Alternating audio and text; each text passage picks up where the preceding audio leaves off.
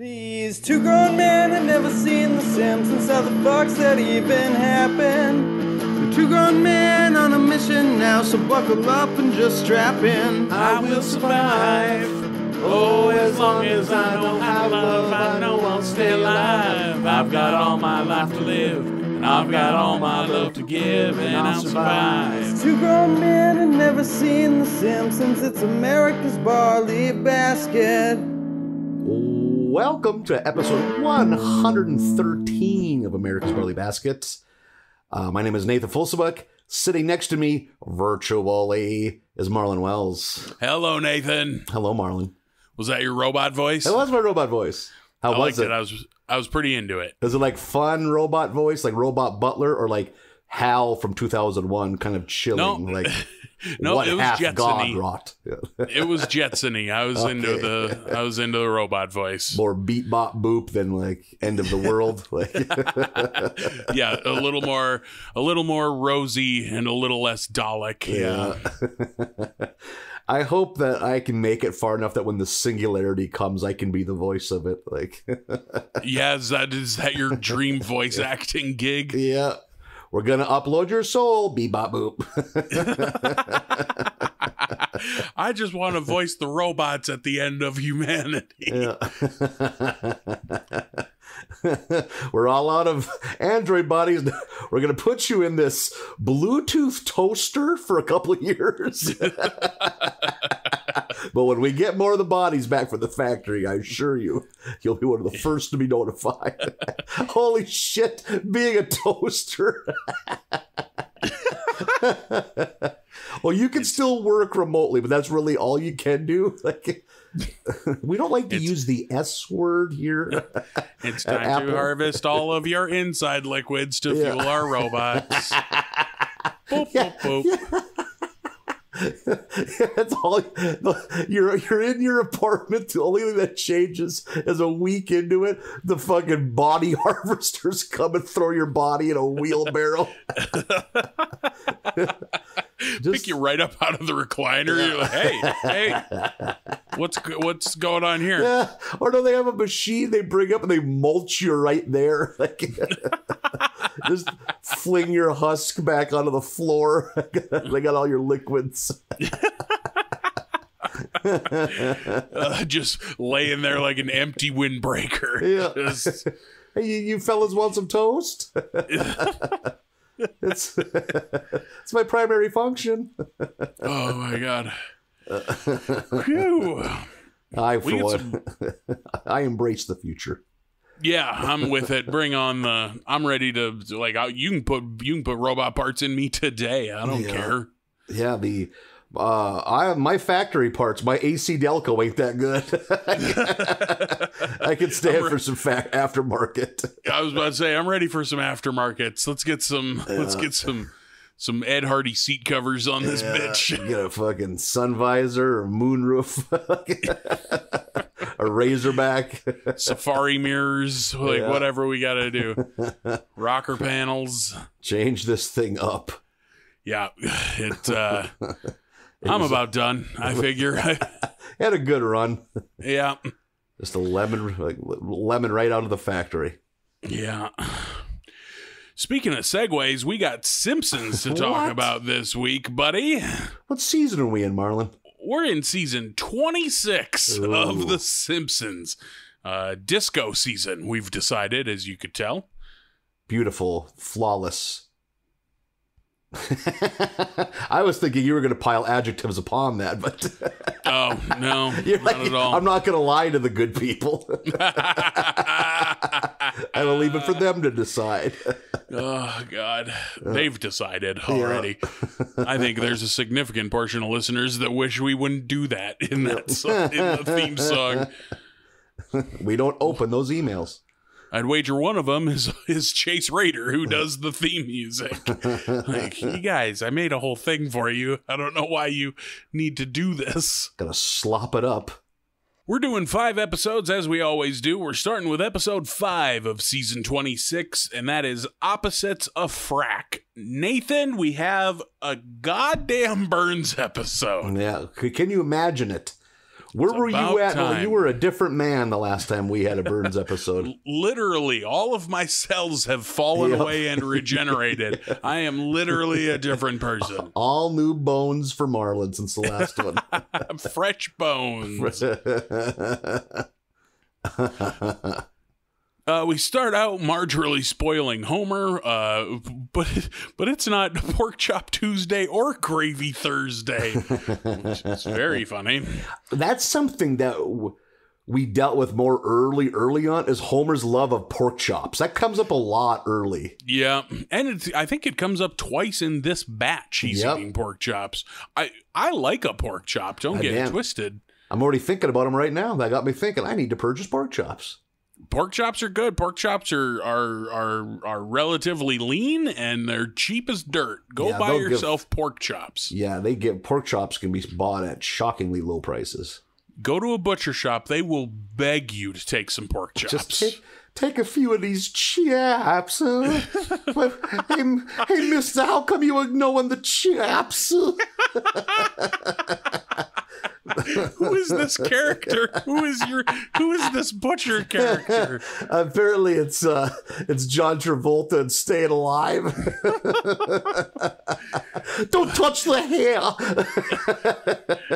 But you gotta take these chops. Oh my god. She's doing all this, spoiling him, because she has bad news, which is that Patty and Selma are going to be living with the Simpsons. And, of course, Homer, no fan of Patty and Selma's. And he's like, okay. Like, the way he gets out of this is like, yes, you can stay here provided you don't smoke. He pretends to care about the health of his children for just a moment in order to give them this ultimatum. Can't smoke, but it's fine if you stay here. Which, because he thinks that they cannot function. There's no way. Yep. Yeah. And we learn that he's pretty much right. Mm-hmm. You know, like they try to go outside, but it's raining.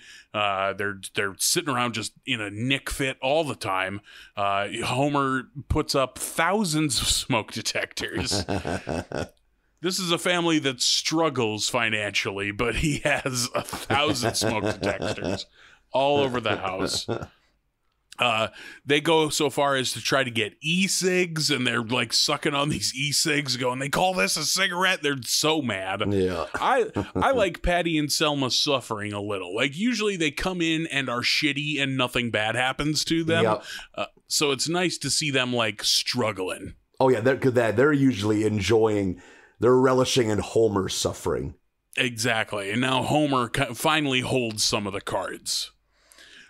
So they can't smoke, but they figure out, they go into the bathroom. They're like, we'll smoke in the bathroom. They turn on the fan. They put a towel by the door. I'm like, college. And then they turn on the water so nobody suspects anything. And as soon as they light up, the water explodes. The whole bathroom.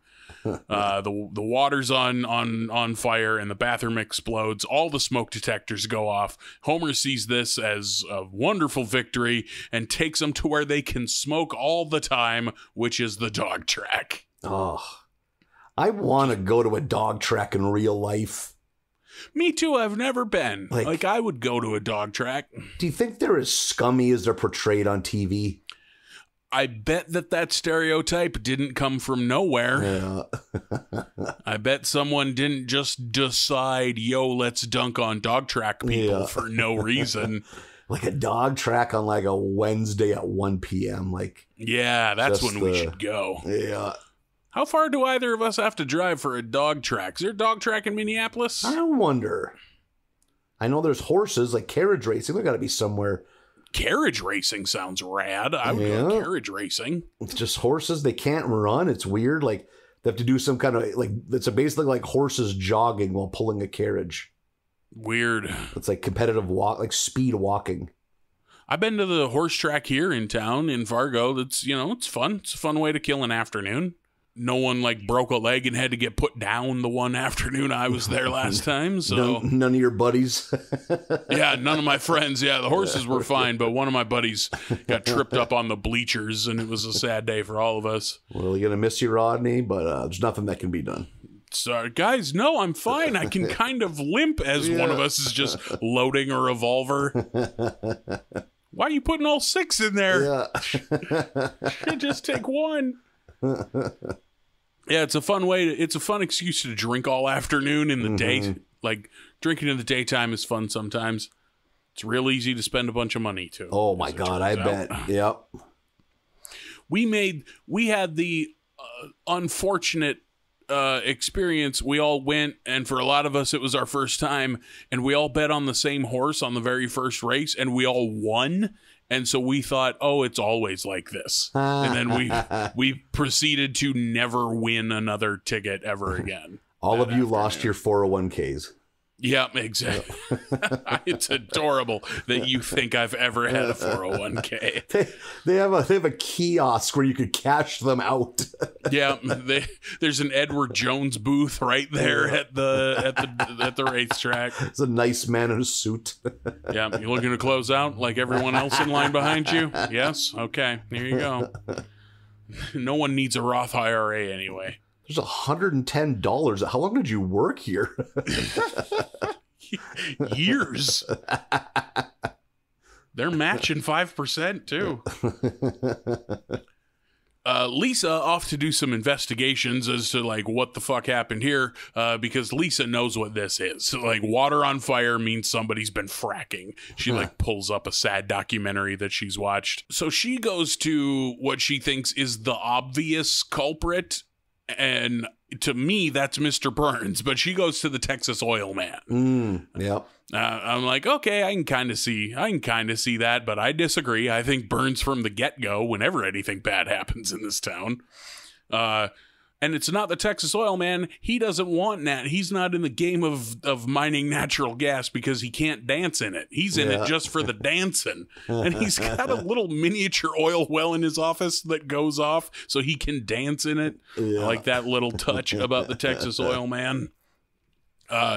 It turns out, of course, that it's Mr. Burns, and he is fracking under Evergreen Terrace. And they're like, well, where could it be? He has his fracking operation disguised as a women's basketball Hall of Fame, which is very funny. Like, oh, no one will ever find it because it's in this women's basketball Hall of Fame. They confront Mr. Burns like, you're being an asshole again. Get out of here. And he gets them shuffled out, and Lisa turns to Maxine Lombard, who is a, I don't know, senator, congresswoman, and politician. She's new, right? We've never had her. I think so. I think she's brand new. I don't know that we've seen her before. She is voiced by the one and only Jane Fonda. Oh, no shit. Yeah. Seems like a name. Seems like a good get for The Simpsons. Yeah. Plays this character really well. She is like a bleeding heart liberal congresswoman or representative. I don't know what she is. Politician. So she shows up. I like that she just shows up at the Simpson house. Like as her motorcade pulls up, this is so routine apparently that Homer like barely looks up from his magazine. He's like, Lisa, motorcade. Yeah. And so she puts together a committee hearing for Mr. Burns, and they shut him down. You're done fracking under Evergreen Terrace. And Burns goes into her office to give her the what for, and does, because they bang in the office. Oh, man. I worry about Burns' health. He can't be taking these kind of erotic detours. Healthy enough for sexual activity, like it says in all of the Viagra ads. Pretty sure he's a World War I vet, so. Yep, he absolutely is. What, 115 years old at this point. You know what? Good for him, though, for still having some lead in his pencil. For still getting after it out here. When we come back from commercial break and see the two of them naked laying under an American flag on the floor in her office is pretty funny. And so they're like, oh, we obviously can't do that again. What the hell? Because Burns is a fucking super Republican capitalist and she's bleeding heart liberal. But they're like, you know what? We're going to keep doing this, actually, because this is a lot of fun. And I say good for them. Good for Maxine. Good for Montgomery. Yeah, I'm rooting for these kids. So what Burns is going to do, he's not going to give up on fracking under Evergreen Terrace, but he needs to buy all of the mineral rights under everybody's houses, and he sets up Homer as his pitchman, gives him like a flannel and some khakis so he looks like a regular working Joe, and it's like, Homer is a regular working Joe, but okay. Yeah, the flannel was a good gag. Yeah, Homer looks good in flannel. Looks like an everyman. Lisa super pissed at this, like, Dad, how could you? And then we have a town hall. It's Frink and Lisa on one side giving the like hard science about like why fracking is so bad, and then on the other side you have Homer who's like, yeah, but you get $5,000 for your mineral rights, which seems low. Yeah. I wonder, yeah. I feel like they could have bargained a little bit and gotten a little more, but there you see like Lenny and Carl in the crowd just being like, $5,000, okay, and so of course everyone's on board, and Frink and Lisa are left standing there like, what? But we have all the logic. Having learned nothing from 26 seasons of The Simpsons so far, I guess. It's at this point that like Homer is hanging out with Burns. They're chit-chatting, and he advises Burns to be careful of this casual relationship that he's having because at some point somebody always gets hurt is the whole thing. And we're at the fracking place. We're gonna have a ceremony. Mayor Quimby's there to turn on the fracking machine, whatever you want to call it. And Burns is holding that stack of paper, and he just goes, this feels a little light. One of these isn't signed. I like that he can sense that by its weight, that you're missing one signature. That signature, of course, is Marge. She's co-owner of the house and didn't sign, so now nobody gets any money and Burns can't frack. And I love that throughout this episode, Marge will occasionally just go, our water was on fire. Yeah, that was a nice touch to it. It was a good gag to keep coming back to. Like, yeah, that's her only argument because that's all the argument you need. Yeah, the water shouldn't burn. Homer, our water was on fire. I like that a lot. Burns is super pissed about this, and he cuts it off with Maxine, and so now she is scorned. She's very angry with Burns. Shows this by tearing down his manor in order to build a recycling center / Native American museum / condor sanctuary. Like unannounced, like just like. Yeah, like Wrecking Ball just comes through the fucking house. And I love that those are the three things, and Burns immediately is like, this is the work of a liberal. That's a liberal paradise. Yeah. I love Mr. Burns so much. Burns, fucking fine, fuck you then. And he goes down to the fracker, maybe that's what it's called, and starts it up, fires up the fracker. And now, like, there's earthquakes happening all through Evergreen Terrace. Everything's vibrating and falling apart. And Homer's still at Burns's side throughout all this. And then Marge comes running down to the fracker, and he's like, Homer gives some reason as to why he's doing this. And Marge is just like, our water was on fire. Like, probably the 8th time she said it to him. And it clicks with him, or so you think. He's like, oh, you're right. And then he stops to explain himself and goes, I think I know what you mean. Fracking is bad unless it's in someone else's town, and shuts off the fracking machine or destroys it. Yeah, he destroys it by getting out a garden hose, holding a lighter to it, and spraying the machine with fire until it collapses. And then we get Burns and Maxine. They make up, and they're like, it doesn't matter that we don't have anything in common. We can make this work. And then we get an absurdly long scene of just them in bed together while the credits play, and it's them having the most meaningless of small talk. Yeah, like both in bed holding magazines. Like, I haven't been a fan of these like kind of separate little 1.5-minute ending clips that they do, But this one, yeah, I didn't mind this one, but like, because some of like the examples of things they brought up were good. Like, yeah, like, because they're not listening to each other and they're talking about the most meaningless shit. Like, it was a blast. And I also not on board for these little addendums, but I did like this one. And I think there's one other one in this batch that I also liked. I was like, okay, we can do these, I guess. Not that they need my fucking permission, but this I episode wasn't actively angry about any of them. just in traffic, just full of rage. Just bearing down on the steering wheel. No more. Sir, why did you drive through that preschool? Well, it all started in 2014 when the Simpsons. How familiar are you, officer, with late model Simpsons episodes? They started doing this thing. I like that episode. It was like, you know, as far as like story and jokes, it was kind of fine, whatever. But man, it's just nice to see Mr. Burns on the screen. I thought Jane Fonda was, like you said, a good get for that Maxine character, and we sling some Democrat and Republican jokes back and forth. There's some decent political jokes in there. Yeah, I was fine with that. Yep, totally fine. Not a lot of memorable shit, but nothing. I was never just like, holy shit, when is this going to end? Yeah, but like, bullet point number 1 in huge, bold, all caps typeface, Mr. Burns episode in season 26. So overdue. Our next episode is episode number 6, SIMPSORAMA. There you go. SIMPSORAMA. Jesus, buddy. 6th time's a charm.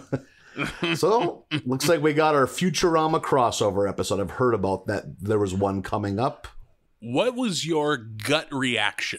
The first time you saw the title, or when the music starts, whatever it was that made you realize what this is, what was your initial gut reaction? Totally placid. Not like this is going to blow or this is going to be great. Just like, wonder how this will be. Okay. And it's like we got like a real Futurama-esque intro. It's like, oh, that's different. Oh, the music. Yeah. How about yourself? I immediately was like, fuck yes, because I love Futurama. For someone who's never seen The Simpsons until we started a fucking podcast about it, I love Futurama. Yeah, I definitely thought Futurama was a fucking absolute gem of a show. Yeah, I definitely saw way more Futurama before I ever really got, just like you. And for you, was it through Adult Swim showing reruns of it? Yep, Adult Swim in college is where I watched most of it. That was also, prime TV on DVD land rush. So everyone had Futurama. Yeah, someone made a lot of money off that. Yeah, that Futurama's outstanding. That show's so good. The episode begins with Bart's class contributing to a time capsule. You ever remember doing that? No, I don't know that I've ever participated in a time capsule. I might be forgetting, but I don't think so. I have some vague memories of being a little kid and like, hey, everyone put something in this box. It's going to get buried somewhere. It's like, where is that box now? Like, I'm sure it's been plowed through. Like, they put in a fucking fiber optic line at the school and threw it away when they dug it up. How many time capsules have been destroyed with just the building of Dollar Generals in the Midwest? I'm going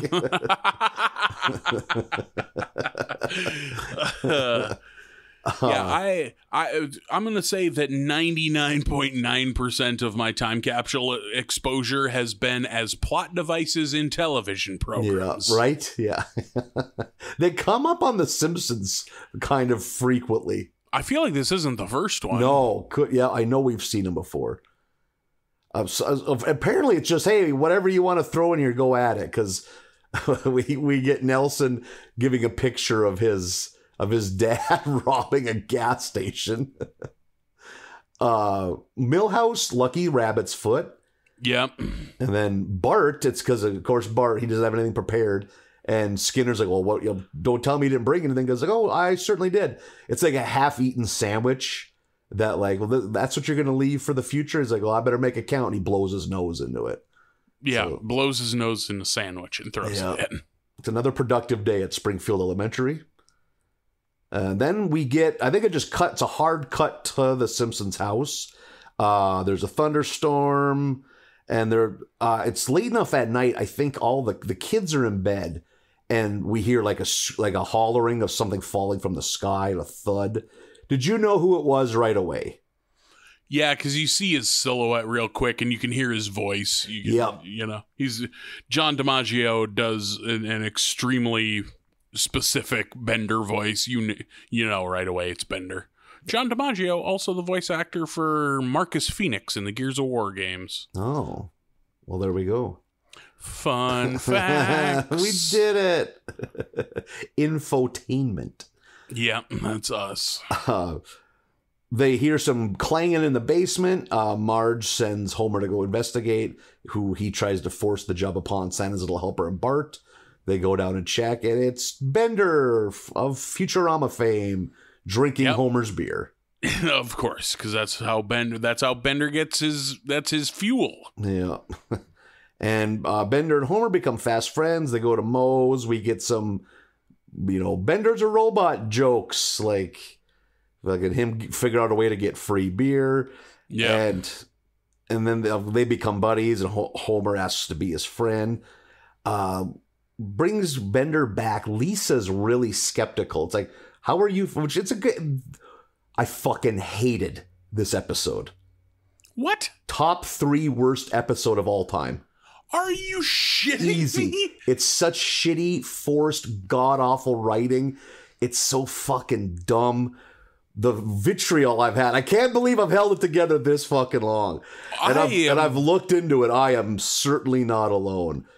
I don't doubt that. But one of the very few things I liked in this episode was fucking Lisa's like, you're not from the year 3000. You're like shitty. Like, because that's one of the funny things. Like, oh yeah, you're right. Bender is shitty. Like, there's nothing, like, you wouldn't be made out of fucking tin in the year 30,000. He's not a technologically advanced robot. Yeah. Yes. Oh, so she brings Frink into the scene so they can figure out more about him, and he pops the lid open in the back. And he's like, oh, we got to find out what his prime directive is. It turns out it is to kill Homer Simpson. This fucking premise is so fucking dumb. God damn it. The fucking rage is building up. That's not dumb. It's Terminator. You don't like Terminator now? Oh, I don't mind the killing him. Nathan I don't mind hates the killing Terminator. Him. It's that because we find out his fucking DNA is attached to this fucking mutant band of rabbits that's tearing apart New York City. Yeah. Fuck me. So you got to go back and eliminate it. Oh, and then they bring the rest of the fucking gang in. And again, I like Futurama. I don't like this. Jesus Christ. Like, it kept hitting me, the waves of bad jokes and forced premises. I'm like, God damn it. This could be good. But okay, I'm a professional. I'm going to continue. So they're all there. The rest of the Futurama team gets a tour of Springfield for some fucking reason. Meanwhile, Frank and Farnsworth, we get some fucking, Frank and Farnsworth and Lisa do some lab work, and it turns out that actually it's, right away it's like, well, we don't have to kill you, we can kill your spouse. It's like, well, that's not, like, but actually it's from one of your kids. So it's like, we got to figure out which of your kids. It turns out it's Bart's DNA. Because of course it is. Yep, because of the snot-covered sandwich that he put in the time capsule. That also there was like toxic waste. There was a gag there because Burns is there for the unveiling of the time capsule, and of course there's toxic waste 4 feet underground in Springfield. I like that he's like, what? That could be anyone's. Yep. I thought that was fun.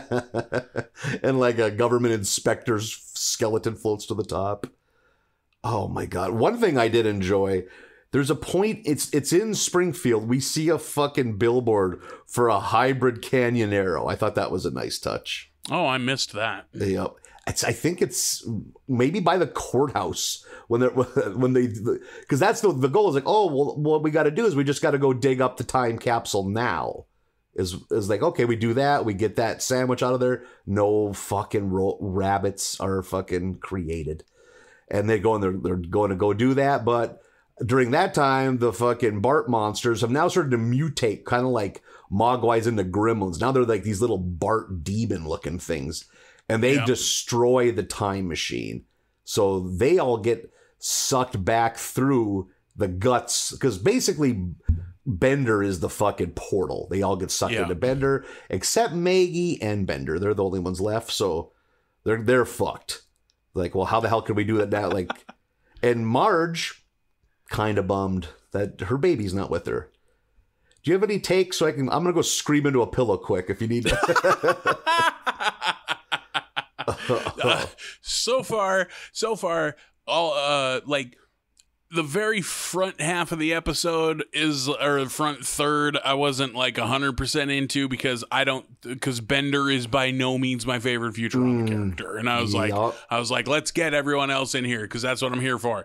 But after that, like everybody just. You know, it's fish out of water shit. It's Simpsons reacting to these future people. Like Marge, when she meets Leela, going in her mind, going, don't mention her eye, because she's a Cyclops. And then in Leela's head, her going, don't mention her hair, because her hair is bonkers. That's fun. God, these are fun jokes. You bring up a good point. Like, one of my least favorite things about Futurama is fucking Bender's shoehorning him in to be the Bart Simpson of the show. It's like the bite my shiny metal ass t-shirt slogan jokes. It's like, ugh. And that's what we get so much of in this fucking episode. Like, it's so Bender heavy. And even in Futurama, he is so rarely interesting. Yep. Yeah, good point. I'm trying to think of any personality quirks that make him interesting. Like, again, it's also been 15 years since I've watched the show, so the intricacies of it might be a little bit lost to me. Yeah, from what I remember, he's mostly there for sight gags and to move plot along. How are we going to get into this thing? Bender can open it. You know? Like, his arm can extend. We can use him as a ladder.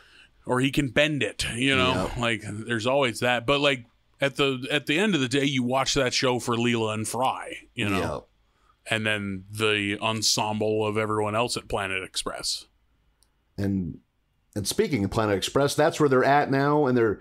The Farnsworth's like, well, we got to get this thing fixed, but they look out the window. The Bart monsters are coming. Like, they're all basically everyone gives up hope, and it's like, and Farnsworth's like, you know, make peace with your deity of choice. But of course, Lisa, who never gives up hope, she convinces them like, hey, we still got a fighting shot. Like, and the idea is like, no one can control Bart's like I can.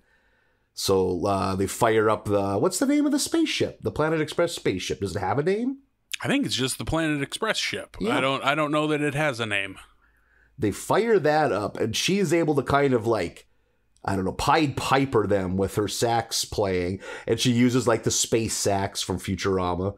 Yep. And is able to lead them into the Madison Cube Garden. Get it? I always liked that joke. You didn't like that joke? Some of this reminds me of some of the shit I don't like about Futurama, and none of the shit I like about it. You see, because we know it as Madison Square Garden, but because it's futuristic, it's Madison Cube Garden. Yep. It sure is. It was that on the show. That's not new in this episode. Yeah. And then shoehorning the sad dog in. Like, hey, remember the sad dog, that episode everyone loves? Here's the sad dog again. He was waiting outside of Panucci's. That's awesome. Fuck. Now, why Panucci's is in New York City and not in Springfield, so it doesn't make any actual sense, but you still, or at least I still went, the Panucci dog. So they're able to get every single Bart monster into the Madison Cube Garden, and that buys them time to get the generator, I think is what it is, of the time machine fixed up. And they're able to get it fixed, and the Simpsons go back to modern times where they burst out of Bender's chest. So that means Bender, who, can't really... But then how the fuck did he get there? Like, he can't go back because he's the portal. Makes no fucking sense. But then how did he get here in the first place? It's so if fucking he's the portal? Dumb. So fucking dumb. Like, oh my God. It's fucking put Mel Gibson's face, and this is the milk on Bender's body. It's so everything's so forced. And then they're just like, okay, well, he's like, well, I got a plan for that. He sets kind of like a 1,000-year timer. This is like the only one of the very, very few things. I did get a kick. I like that idea. Like, okay, I'll just power down for a fucking millennia. And they just throw him in the basement by the Christmas decorations. Yeah. And which is that canon? Oh my God. And then we find out that they flung Madison Cube Garden into just fucking into space. And that it landed on that planet with that angry king and queen lizard couple. Omicron Persei 8. There we go. Yeah. Who are often they're a villain, but it's not like they're after the Planet Express gang. It's just like, we're going to destroy Earth, and they happen to be on Earth. Yeah, like, exactly. It's like they're like Galactus. It's like Galactus doesn't hate Captain America. He just wants to eat Earth. Exactly. Yep. And then we get Kang and Kodos are coming over as a couple's dinner date, which is fun. Yeah, Nathan, it's the Futurama aliens and the Simpson aliens hanging out. And I did like we find out that they're both female. Like, yeah, that was a fun added thing. Whichever of you is the woman, you should go talk to her, and they both go. But my note, absolutely one of the worst episodes of this show ever. Period. Unreal.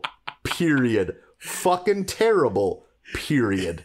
Like, I was so fucking, like, just sickened. Like, just like, in the middle of it, it was just, Jesus Christ, this sucks. A little bit later, are you fucking kidding me? Oh my God. It was just so fucking lazy. If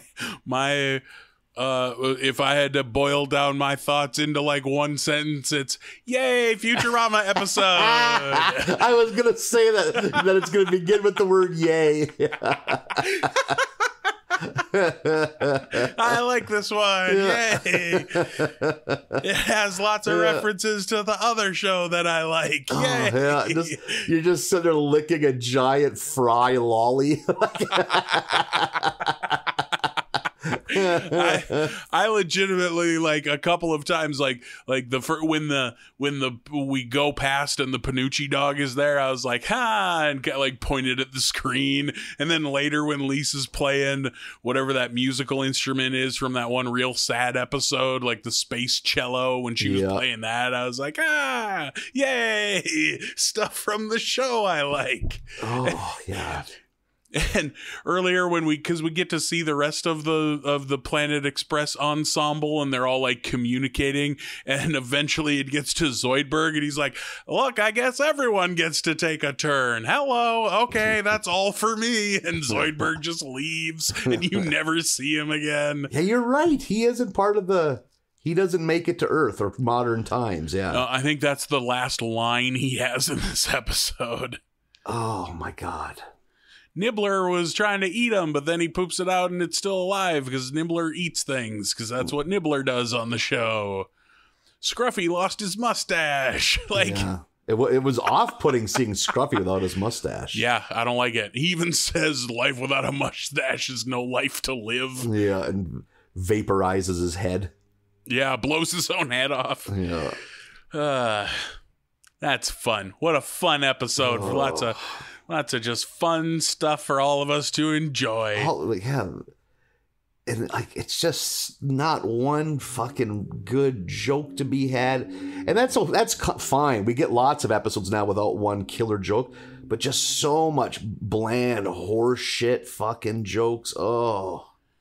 Now, if you want to tell me that that this was kind of just pretty lazy fan service, and they clearly didn't put a lot of work or thought into the writing of it and just relied on, hey, idiot, you remember this from the other show, right? I will tell you, you're 100% correct. Oh. But that did not detract from my enjoyment.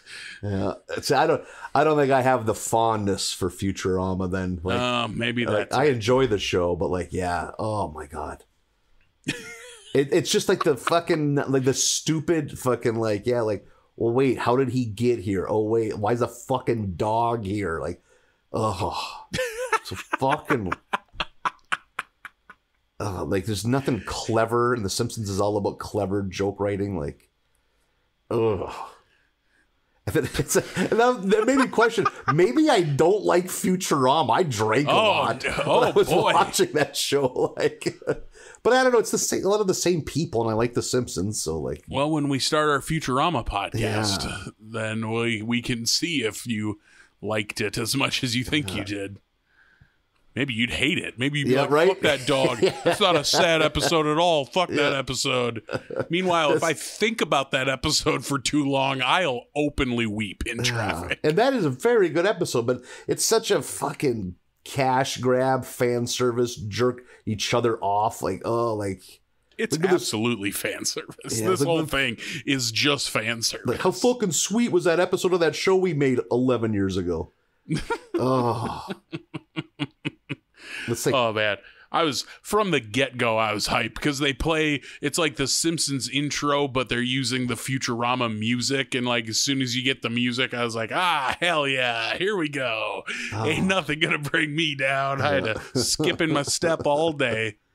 Maybe it's like I struggle to become really, I'm not a fanatic about much of anything, and maybe that's coming through here, that like I can't look past like the fucking mistakes to enjoy it. Like, oh my God. I have, because I think the Mel Gibson episode was like a gut punch in the subway. I wasn't ready for it. But now that I've had a few bad episodes, I was fucking livid. Got your guard up, just like, nope. Like, I watched this a couple nights ago. I was going to go to bed. Is like, you can't go to bed with that on your palate. You got to refresh the palate and go to the fucking next episode. Oh, man. Well, that episode is episode 7, Blazed and Confused. An episode... It's like you're doing it live on the air for like promoting a restaurant, and a guy just went up and told you how bad a diarrhea he got. I shit my pants from the free bread. That is terrific. Okay, the next I'm shitting my pants now. Speaking of pants, our next story is about the clothing drive for the orphanage. So I can't quit shitting. Just trying to be unflappable. Yeah. There are many delicious options at Applebee's.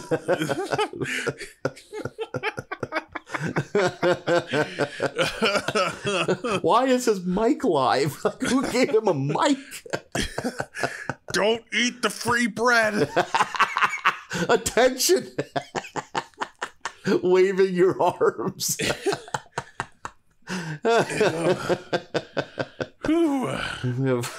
Half price Apple TVs till 7 p.m. Get on down to Applebee's. Whatever you do. Apple TV. Oh, there we go. Ever had an Appletini? I bet an Appletini is not my jam. I'm not I don't mind a martini, but yeah.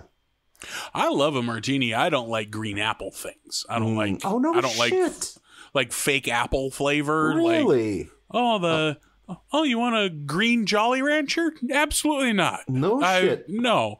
I will unwrap it and drop it and step on it in front of you. See, and do absolutely nothing to it because it's a Jolly Rancher. I'm going to bring this to my wood shop. I have a drill press. And then I will show you my true disdain for this candy. Yeah, not a fan of green apple flavored things. I fucks with them. Hot take. I'll save you all my green Jolly Ranchers. In a pillowcase every Christmas. Here you go, buddy. Here's this year's haul. Things got rough. I had to sleep on it for a while. I left them out in my car. They all melted into one big one. Have fun. You're out I got like that little trying to chip off a chunk of Jolly a little Rancher. rock hammer that Andy Dufresne used to break out a Shawshank. They said it'd take 100 years for a man to eat a pillow-sized Jolly Rancher. Oh, Nathan Volsbach, he did it in one summer. You're out in the yard shaking bright green dust out of your pant leg.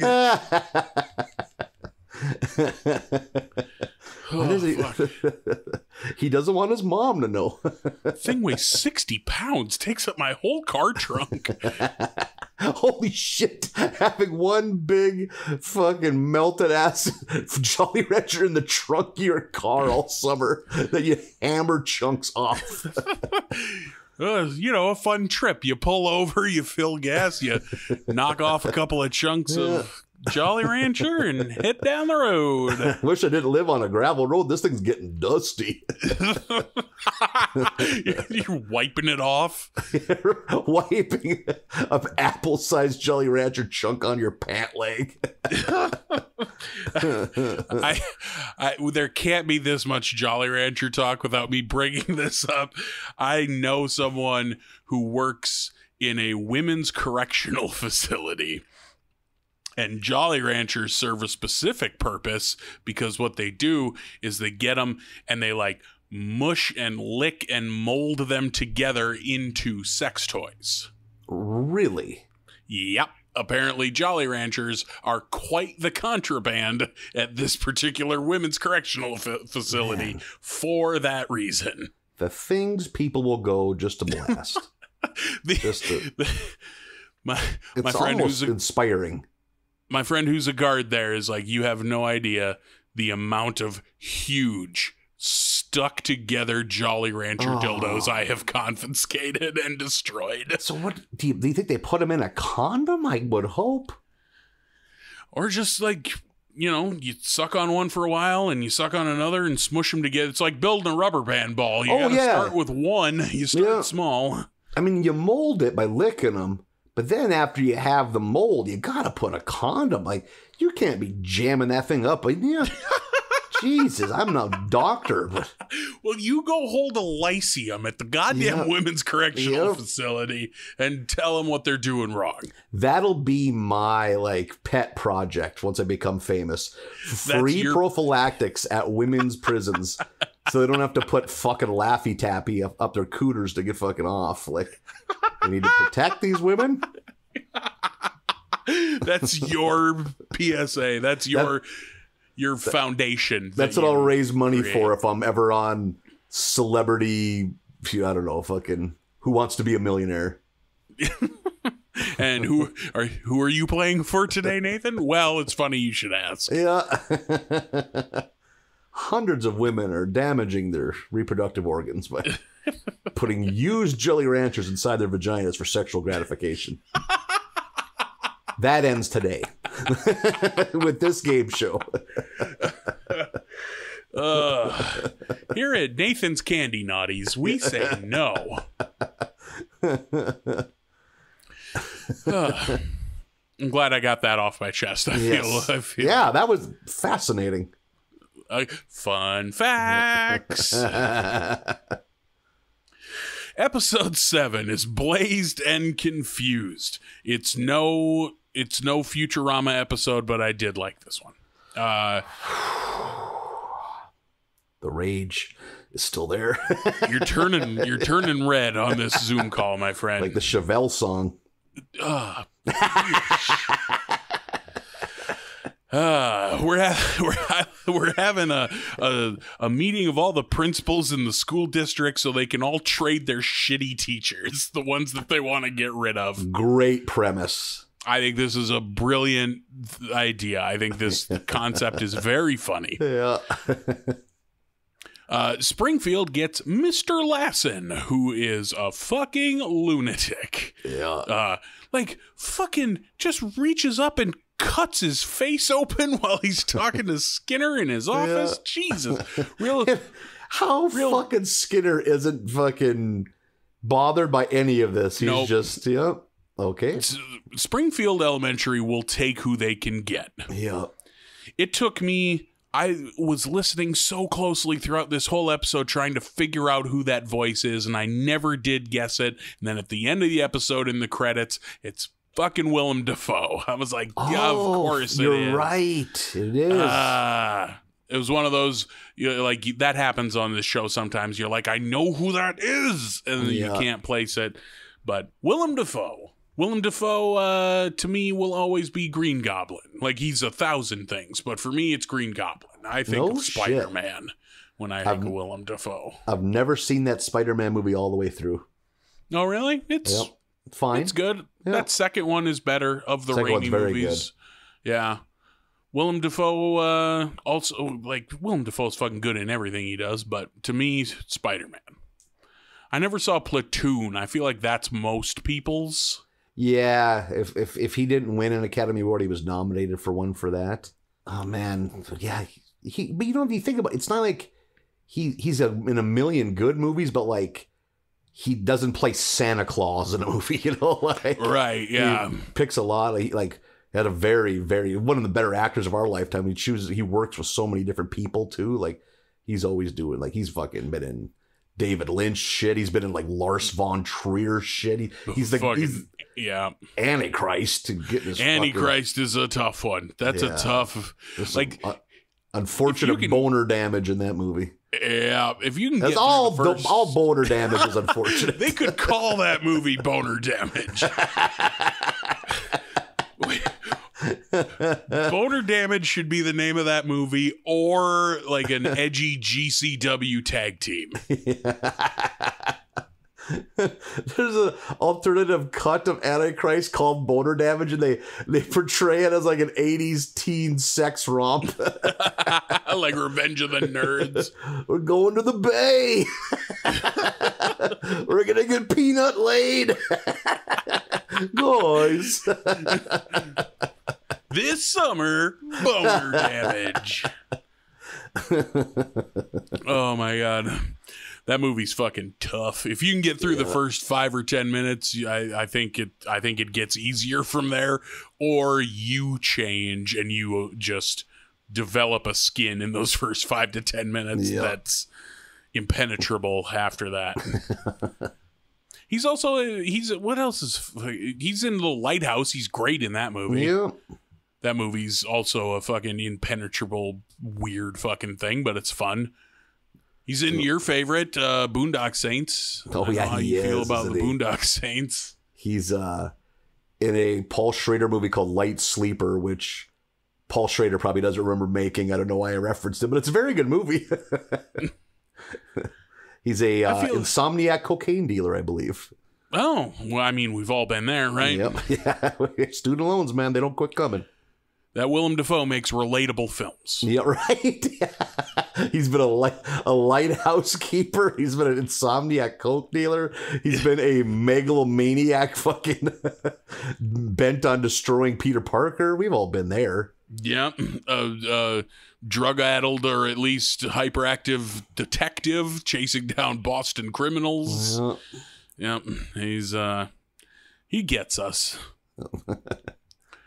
So this lunatic comes into class and he's thrown his weight around. Everybody immediately terrified of him, for good reason. He bullies the shit out of Nelson. That exchange with Nelson, when Nelson makes a joke about him, and it's like, oh, you're the comedian in the group. And Nelson just casually, I got a pretty solid 10 minutes. What kind of exotic locations does your mother dance at, Nelson?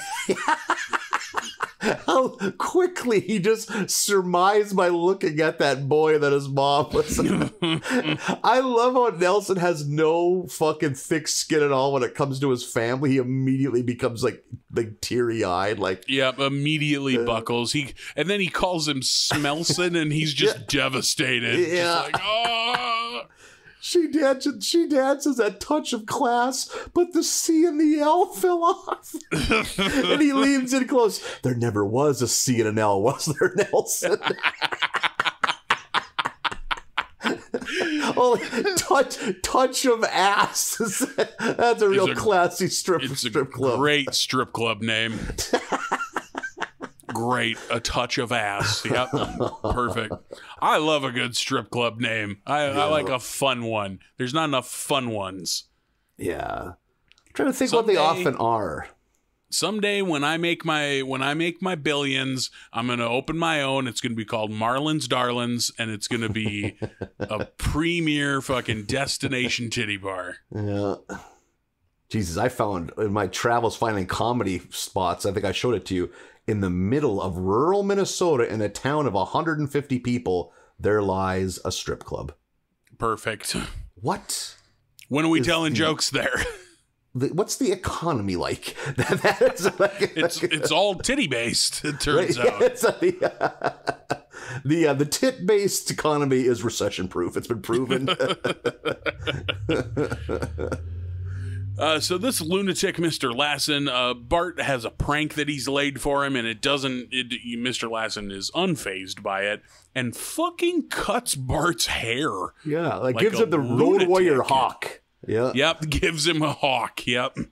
Reverse mohawk. And so Bart super bummed out. He's at the table. Marge distraught. She's like, I didn't know a teacher could cut a student's hair. And Bart's like, yeah, they won that right at the last union meeting or union vote. Bart eating dinner with that hat was good too. He's so bummed. He hates this so much. When he does finally reveal his haircut, the whole family just fucking dies laughing at how ridiculous he looks. At that dinner, we kind of reveal kind of the second part of this story, and then it all comes together later. Homer didn't reserve a campsite for Labor Day weekend, and Marge is upset at that. She has this miniature little mental breakdown of why do I ever trust him to do even the smallest things? Homer pours all of the gravy out of the gravy boat onto his pork chops. Pork chops back again. Second appearance of the batch. And when it's empty, he spins it like a fucking revolver and puts it in a holster that you can't see. That I thought was an extremely fun visual joke. Homer with that fucking gravy boat. Gravy boats only on television. Never seen or used a gravy boat out in the wild. Yeah. I don't think I ever have either. Gravy Boat, also a pretty good tag team name. Someone right now on TV is playing hopscotch while holding a gravy boat just to spite us. While wearing full grown man pajamas. Yep. We get back to school. This lunatic punches a hole through the chalkboard. Mr. Lassen is a menace. Yeah. He has that big electric ball like you would get at Spencer's, but he sets the setting intentionally, sets the setting too high and electrocutes Bart. He sets it to agonizing. At one point during this scene, Nelson says something and Milhouse is like, shut up, Smelson. And Nelson's like, oh no, it's sticking. Yeah. Again, how he gets sad so quick. He's so shattered. We've broken Nelson in this episode. So Bart has tapped into the security cameras in the teacher's break room and seen a quick little exchange between Lassen and Ms. Hoover. And so his plan is he's going to make a fake Ms. Hoover Facebook page. And then when Lassen accepts the friend request, then he'll have access to Lassen's Facebook and learn everything he needs to know about him. And then they can get him. So this is Bart's elaborate plan. he finds out that Lassen goes to, oh shit, what's their fake Burning Man? Blazing Guy. Blazing Guy, yep. Which is fun. I have a friend who goes to Burning Man every year. No shit. Yeah, she loves it. Like, works on the shade crew. Like, so she, like, works it. She doesn't, like, go for fun, but, like, she drives a fucking truck that has a big awning that unfolds for people to have shade. And oh, really? It. Yeah, has a blast. And What that's not to say that she's working all the time. I think there's a fair amount of drugs getting done, even when you're working. Because providing shade, not labor intensive. No, you just drive the truck up and pull the things out, and now there's shade. Then you do one of those hand clap things, like job well done. And then There we go. Lick a poison toad. And drugs. Yeah. I think you and I should go to Burning Man and do comedy. I bet that's the primo stand-up comedy space. Just a couple of hand-knitted leather thongs. I was going to say the way we always dress. Just like slacks and a button down here to tell my jokes. No, one of us does that. The other one didn't get the memo, so I show up in the leather thong with like Road Warrior Hawk style shoulder pads. Face paint. Yeah, half my head shaved, the other ornately braided. No shirt on, nipples chained together. Oh, we should have messaged beforehand. So airline food. I thought you said you were just going to go take a piss. Come back looking like that. There's some very interesting vendor booths. So this is when we kind of bring these two together. Marge is lecturing Homer about not having found a camping place, and Bart bails him out by being like, hey, I found us a spot. So the Simpsons are going to Burning Man. And this is, like, I was pretty hyped for the front half of this episode where it's like, awesome, let's see Bart deal with this nightmare teacher, get some comeuppance. We're finally back in the classroom. We're doing something without Ed and Krabappel around anymore. And then the second half of this just becomes an episode about Burning Man and making Burning Man jokes, which are pretty fucking low-hanging fruit. Oh, yeah. I didn't really think of it till now, but now looking at my notes, you're right. The second half of this, the jokes get real thin real quick. I would way rather see an episode where Bart has to deal with a teacher who's really got his number than an episode where the Simpsons go to Burning Man. That being said, I didn't hate the second half of this, but it was still good. Visually, a lot of fun. This strikes me as one that I bet was fun to draw if you were one of the animators. Oh, totally, yeah. They're at Burning Man. They're struggling. The tent blows away. Marge accidentally drinks some, I'm assuming, mushroom tea. I like that Lisa is super into this because Lisa's just like music and free expression. She just loves being at Burning Man. Yeah. Like, not for the drugs, but just for the unbridled expression that is happening. And which is funny because, you know, Flash, go back, Jesus, 22 seasons ago, it was Lisa that was always tripping balls. Yeah. That run where Lisa was always accidentally getting high? Yeah. Getting the big pupils? Yeah. Or just addicted to things, period. Like the Corey hotline. Yeah. Jesus, that's a throwback. Yeah. Speaking of throwbacks, we get a long Marge drug trip sequence, which I think I mentioned this in past episodes. I like this kind of thing, like in animation. Like, it's one of my favorite parts of Beavis and Butthead Do America. The desert scene where they do all the psychedelic shit. And speaking of throwbacks, the motherfucking space coyote from that Johnny Cash played in that episode where Homer is high in the desert shows up.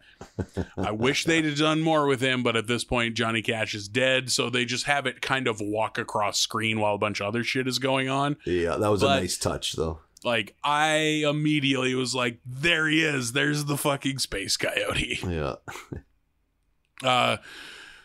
This Lassen guy is like the chosen one who gets to set the big wicker man on fire.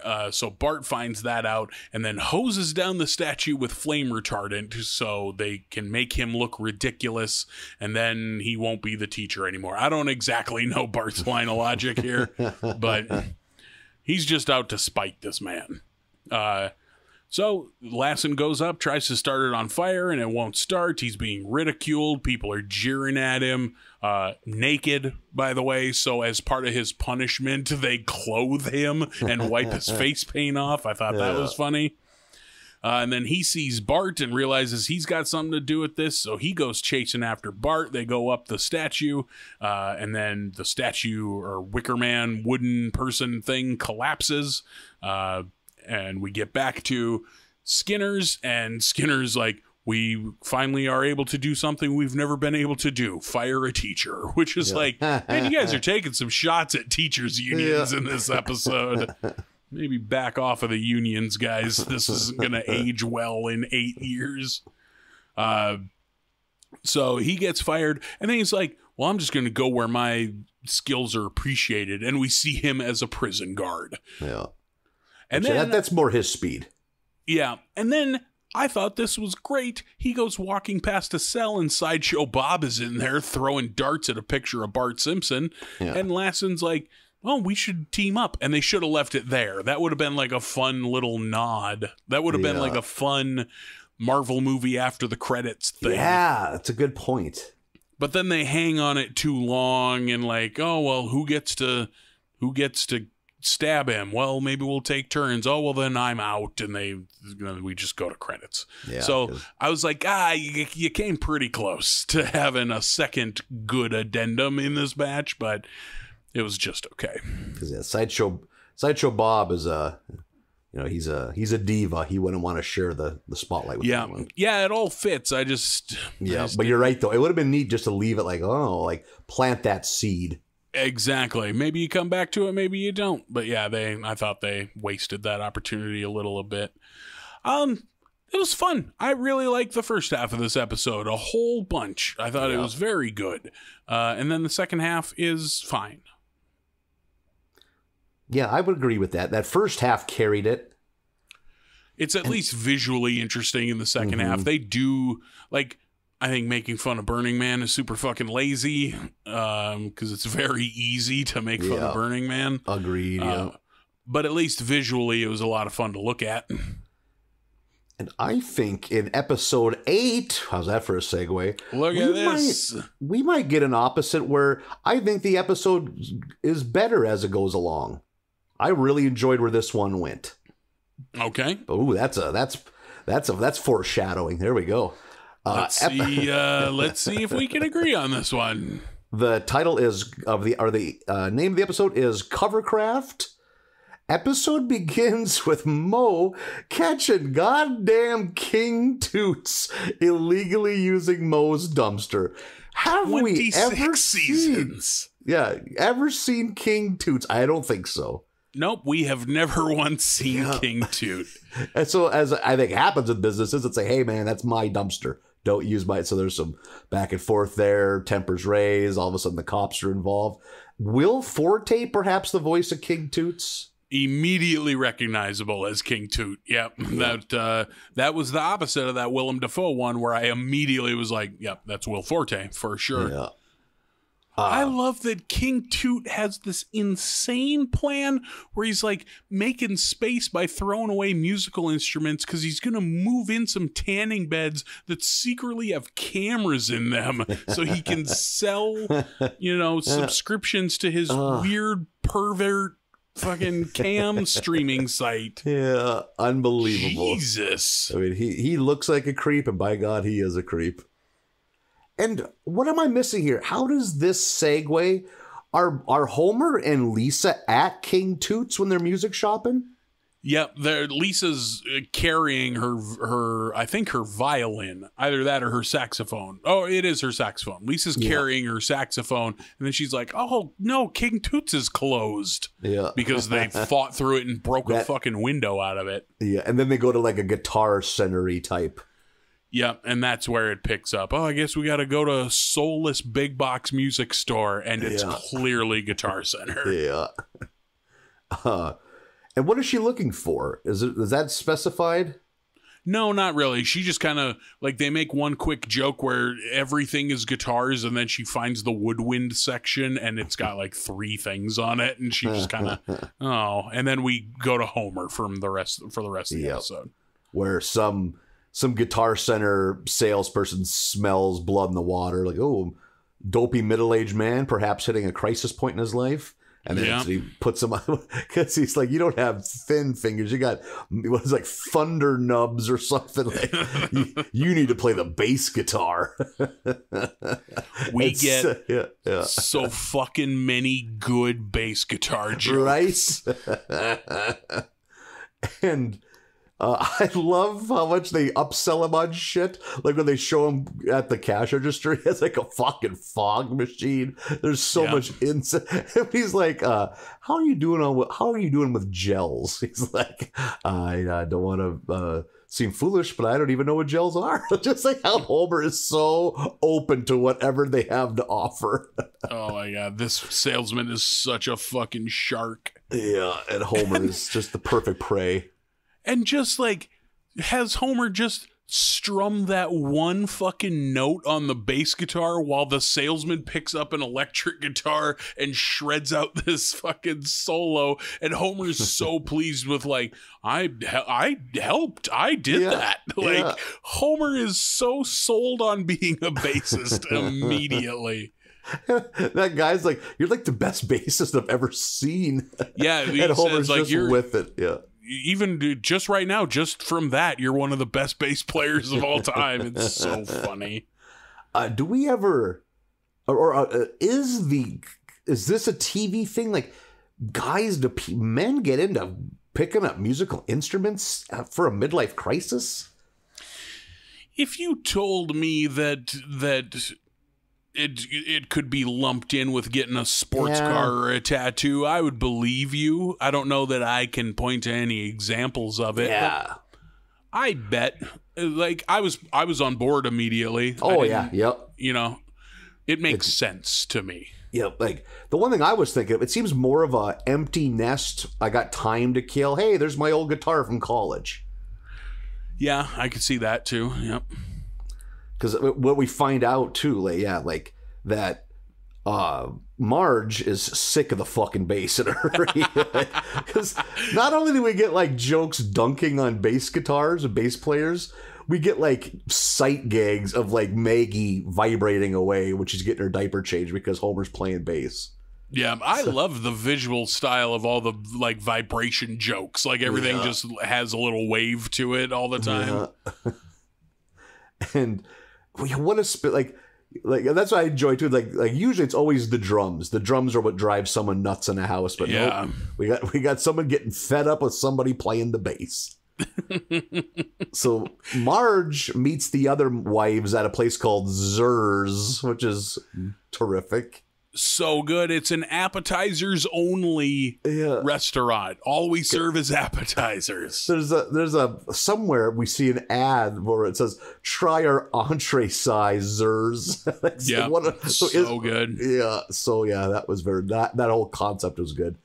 I would eat at an only appetizers restaurant. If you went to a restaurant and it was like, what am I having for dinner? Mozzarella sticks, onion rings, and corn nuggets. Like, I think that's great. Yeah, that food will put you in an early grave, but God, is it good? Oh, yeah. I would have nightmare dumps pretty immediately, but worth it. Zur's, home of the nightmare dumps. That's what they call their sampler platter that has everything.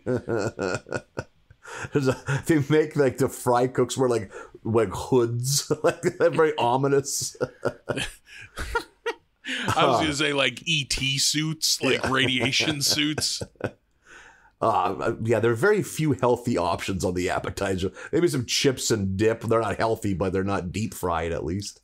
Fucking when spinach and artichoke dip, which is 95% liquid cream cheese, is your healthiest option, it's a bad part of the menu. Yeah. No shit, to the Death Valley. Spinach and artichoke are both healthy words. Yeah. Now with 2% spinach. Yeah, I'm just going to eat a brick of cream cheese by myself. But Jesus, that sounds good.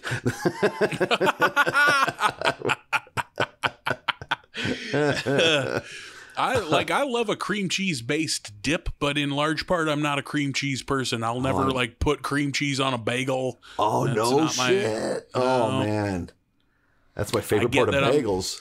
I get that I'm in the minority, but for me, a bagel is either eaten raw like a donut without even putting it in the toaster, or peanut butter. I hope they make you go back in the employee break room if you ever eat a bagel like that at a restaurant. I bet 95% of the bagels I've eaten are raw out of the bag, eaten like a donut. Yeah. In the tub. Is that a bad day at work? You got your sadness starch in your bathroom above the toilet tank. Okay. Boy, I have eaten a raw bagel on the toilet in a hotel this month. Like, that has 100% in the last 30 days. Because like in my head I was like, that's very silly, Nathan. And then I was like, fuck, I have for sure done exactly that within the last 30 days. We're all thriving in our own ways. They're so soft and chewy. They're delicious. So Marge learns from the other wives that all of the husbands have now picked up a music habit and they're all annoyed by it. And one of them has the idea like, hey, why don't we just tell them to go jam at one person's house? That means at least 3 out of the 4 of us will have, or 4 out of the 5 of us won't have to worry about all this like racket. And they think that's a good idea. They get introduced, and let's see if I can rattle off the band. It's Homer on bass.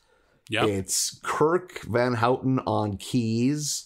Dr. Hibbert on drums, and Lovejoy on guitar. You got it. And I thought Lovejoy on guitar was a nice touch because every goddamn pastor knows how to play guitar. I thought the exact same thing because in my head I was like, I think Lovejoy on keys would make a little more sense because there's always a piano in church. And then I was like, at this point though, reverends are playing guitar to be the cool reverend. They bigger churches, they do the minor leagues where there's the youth pastor. That's where you start. And to reach the kids, you got to be able to play Michael Row Your Boat Ashore, apparently. So they all get that acoustic guitar when they finish seminary. And right away, they're like not really working out. I like how it's okay. Hey, I think it's Hibbert's like, what's our common? Like, what do we all like? What's our favorite kind of music? And what do they say? Is it hard driving rock or something like that? Yep. Like a total. I mean, I like that kind of music, but like a total dad genre. I like that this is what they play because as we haven't touched on in fucking years on this show, Homer loves classic rock. Yeah, we haven't. You're right, though. That hasn't come up in a while. Well, part of it is just rock music isn't culturally big anymore, so there's probably rarely any reminders of it that they can make work in an episode. Yeah, that's true. So they start jamming. But then they don't got vocals until Apu shows up, and Apu's like kind of sheepishly, "Hey, is there any way I could maybe sing?" And fucking Homer's like, "Well, we no offense, we don't want to play world music." Like, Jesus, Homer, Apu's lived here forever. Yeah. He's been in this Homer, like he says the phrase world music so fucking many times. You're like, Homer, good God, this is so accidentally racist on Homer's part. Like, what are you doing?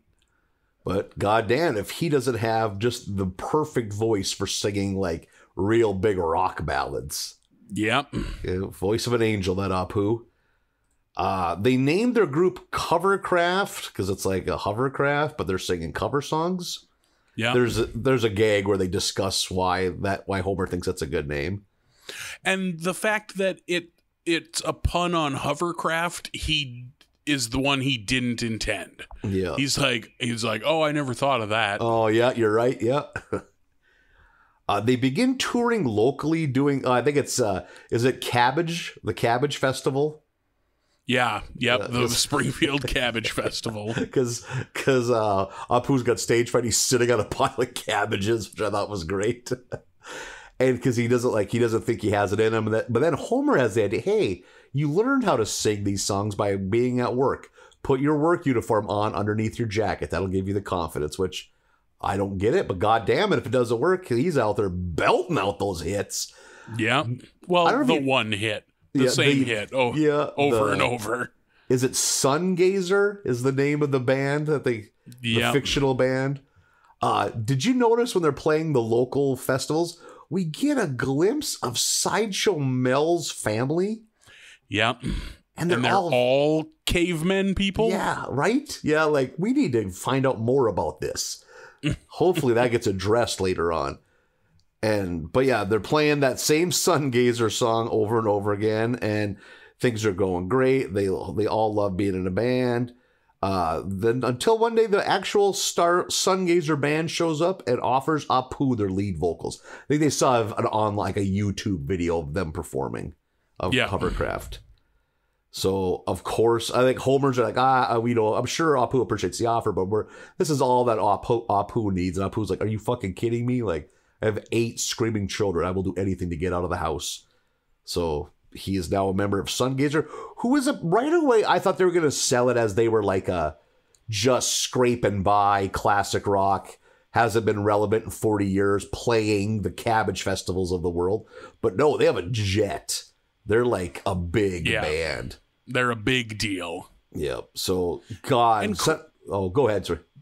And correct me if I'm wrong, isn't this kind of how the new lead singer for Journey got to lead sing for Journey? He was in a Journey cover band and they found him online or something like that? That sounds right. Yeah, and that was the first thing I thought. And didn't that guy that Judas Priest had in the 90s, he was like a cover band guy. I think you're right. I think he was a Judas Priest cover guy, so they put him in the band. Am I wrong? Or is Journey for the first time in like 30 odd years back together with Steve Perry? Oh, okay. That I didn't know. I don't keep up on my Journey news like I should. You don't get direct like pings on your phone from journey.org.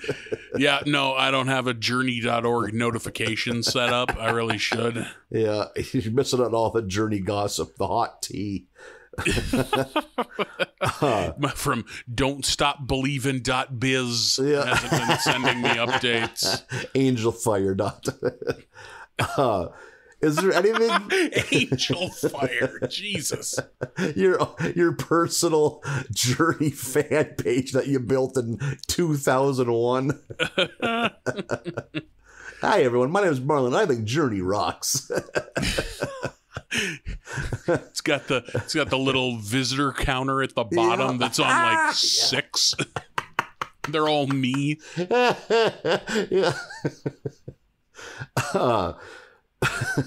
Is there anything you could have seen farther away than Homer being way too salty about this? No kidding. Just like, the of most course Homer hates this. On brand Homer can't accept that someone got something better than him, you know? And clearly, Apu was the fucking talented one in the group, you know? Like, he could truly sing. So Homer, he wants Covercraft to keep on going. And there's a good scene with him and Bart where Bart doubts it. And he's like, we're going to be like Genesis after Peter Gabriel left. And we get like some weird deep dive Genesis shit, which I found funny. I love that Homer has real hot thoughts about Phil Collins' Genesis. Yeah. Like rattling off album titles. Like, yep, songs and album titles. I'm with Homer. Phil Collins' Genesis is better than Peter Gabriel Genesis for sure. I've never delved into the Peter Gabriel shit, but I fucking Genesis with Phil Collins has some good songs. I fucking love Phil Collins. Yeah, Phil Collins is great. I don't care who knows about it. Deal with me. So, cut to Covercraft jamming again, practicing, and Homer is just a pouty bitch, and just out of pure saltiness, just disbands the band. Like he's like, he kicks everyone out, so it's just him, and they're all like, fine, whatever. This isn't even fun anymore. And to pour salt in Homer's wounds, Sungazer comes to Springfield, and Apu, good guy that he is, generously gives like, I don't know, like VIP backstage type tickets to The Simpsons, which Homer is still pissy about. I think Marge maybe like talks him into going. Like, you have to go. Like, yeah. And he's pouting the whole fucking time. And they have an incredible speech. Yep. Oh yeah, where we get real peak shithead Homer right now. And oh Jesus Christ, we're not even there yet because the show it hasn't started yet. He sees a chance where he can get backstage to fuck with Apu. The goal is he's going to steal the Quickie Mart uniform. That way Apu's going to suck on stage because that's kind of almost like his security blanket. I don't know if there's a better way to call it that, but it helps him perform. But while he's there, he's kind of hiding in the dressing room as Apu enters. And Apu does not like being in the band. It's a ton of fucking work. He's miserable. But the rest of the band confronts him and badgers him like, hey, man, you signed a 3-year binding contract. You're the lead singer of Sunglazer. And so, of course, Homer's shitty. He's like, oh, this isn't good? Well, then I'll be your friend again. What a fucking garbage person. But, I mean, I guess at least he helps Apu, think of a plan of how to get out of this. So yeah, he does come around. They call upon Apu's Quickie Mart connections. And is that his brother working when they call, do you think? Yep, Sanjay. God, yeah, we rarely get to see Sanjay. Jesus. Yeah, remember Apu's brother from 25 seasons ago? Yeah, because aren't they business partners right away or something like that? There's an episode where he talks, Yeah. So the plan is to poison the rest of the band with rancid Quickie Mart hot dogs. And we get a video of the hot dogs being procured. And my God, Quickie Mart, you gotta do better. Boy. I don't know if you saw this in the news, but Fargo just had a gas station that got shut down for 48 hours because of the poor conditions of the hot dog area. No shit, really? You know how low that bar is, and you can somehow sneak under it. I guess what it was, they found animal droppings. What? A fucking horse get in there? Like rats? I want to know what animal droppings. How bad does your gas station hot dog area have to be to get shut down? Because I have been in some, you can't even look directly at it, so repulsive, and or you will not be hungry anymore. Yeah, I've seen some nightmare hot dog areas. Yeah, and I have taken and eaten hot dogs from nightmare hot dog areas. Of course you have. Not above it. When they show that quick little montage of them collecting all the hot dogs, and one of the hot dogs is the toilet paper roller spindle in the bathroom. So ridiculous. Jesus. What are we doing, guys? Well, and mission accomplished. The rest of the band is doubled over in the dressing room, sicker than dogs. And Apu, fucking nice guy that he is, goes on stage, lets them know, hey, everyone, sorry, the show can't continue as scheduled, but hey, I'm going to bring some friends up here, and we're gonna have a show for you anyhow. And goddamn it, if Covercraft doesn't get on stage and they start cranking out that one-hit song, having the best time, and what I thought was a great, I don't know if editing or directing, where it's them, the music is them playing, and they're on stage having fun, but eventually other things start happening. The music's still happening. We don't get any sound otherwise, but we see fucking Wiggum and the other cop doing forensics on the hot dogs, and they both give each other a knowing nod, and then we see them arresting Apu and Homer on stage. Yep. Them getting let off stage was so fucking good. Jesus, they're just sitting in jail afterwards. Yep. Oh, then we get Sammy Hagar's in it too. This was the other, okay, you guys can do a good one of these. This, yep. You're right, this yeah. addendum fucking Sammy Hagar telling a story of a dream he had. And he's like, and then I came to doing 155 whipping donuts in Springfield Elementary parking lot, and the G-force made me pass out. Like, what the fuck, Sammy Hagar? And I like that Mo and King Toots are in jail too. I forgot about that. It was a nice tie it all back together. Yeah, it was fun that we did that little Hagar thing. Voicing himself, they got Sammy.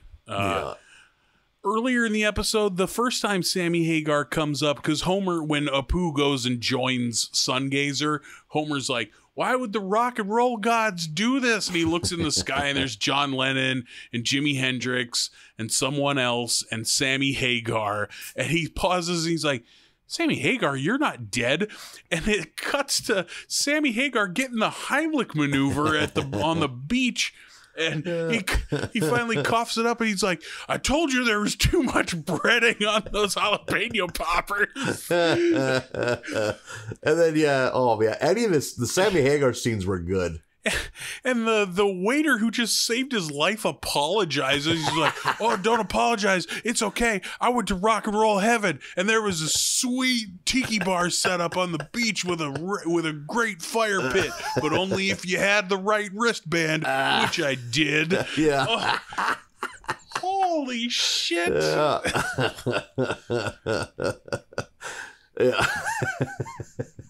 Can you imagine saving Sammy Hagar's life and it ends up being a boring experience? Like him just going on about some terrible dream he had. Oh my God. I told you those jalapeno poppers had too much breading. Who would do that? Who would get jalapeno poppers, inspect them, and then call the server or just want you to know, I'm going to eat these, but there's too much breading. Also, like, he's clearly on, like, a beach, like an all-inclusive, and you're eating poppers? I loved every part of that both Sammy Hagar things in this fucking episode. Holy shit. Yeah. And, of course, he's drinking a giant margarita. That's his thing. Yep. That's his deal. Yeah. Very good episode. Easily, hands down, my favorite episode of the batch. I was being deceptive earlier when I was cagey on did I like it too? Yeah, I fucking love this episode. This is great. And again, one that got better as it kept going. Like, yeah, I liked all the, like, the dads form a band. That's a good idea. And then Apu does the journey thing and gets taken out of the band, and now Homer's jealous and shitty. Like, it was a good episode. Fun little Easter egg, if you noticed, in the dressing room on the wall, there's a little frame picture of the B Sharps. Yep, their a cappella group. Yeah. I did notice that. Where Homer got his fucking Grammy. Oh, right. Yeah. Ridiculous. That was fun. I like that episode a lot. That fucking Sammy Hagar shit. Oh my God. And this episode starts with us getting introduced to King Toots. Yeah. just a sleazeball. Amazing. Front to back. This episode's great. There's so much random shit like that. Like they can just, hey, wait a second. We've never done this. Why not do this? Yeah, like stuff that you never would have thought of or ever considered. Like that super early episode where we find out like the Simpsons' other neighbors and shit, Yeah, like the divorced mom and the teen girl that Bart likes. Yep. Or there's never saw them again, I don't think. Other rando houses in the neighborhood, like there's the one with that old lady, like that, one of the kids does something with. Yeah, it was a great episode. Yeah, fun all around. Like I said, easily my favorite of the batch, even more than the Futurama episode. Ooh, high praise.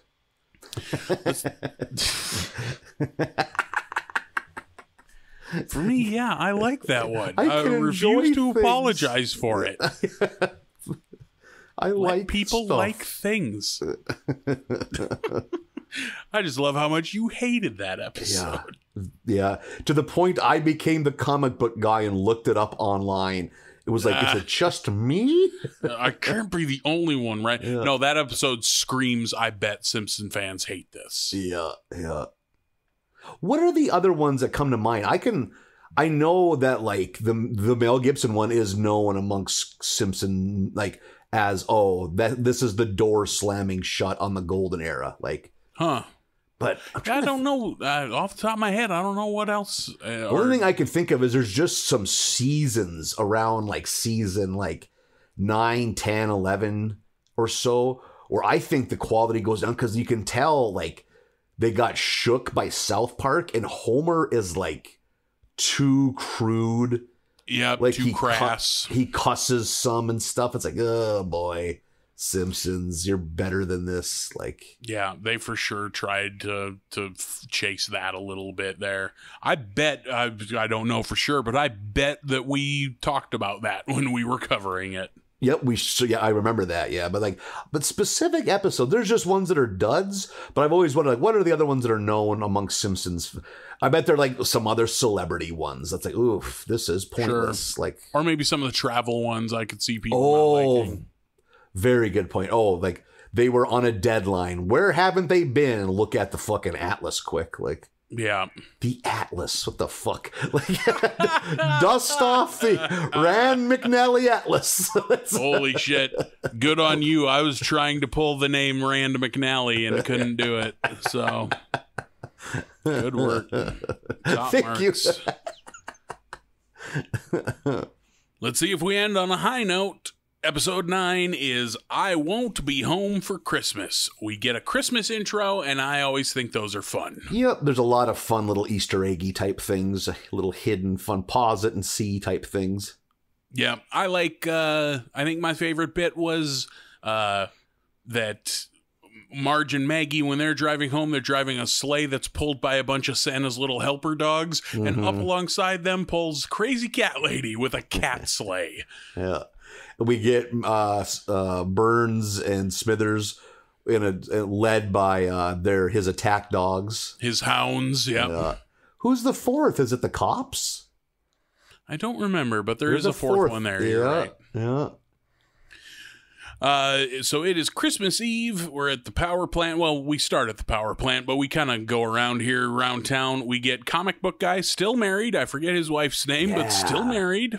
I like that we touch on that real quick. And he's just losing his mind about how terrible the Star Wars Christmas specials and how she just sits there like, your rage is warranted.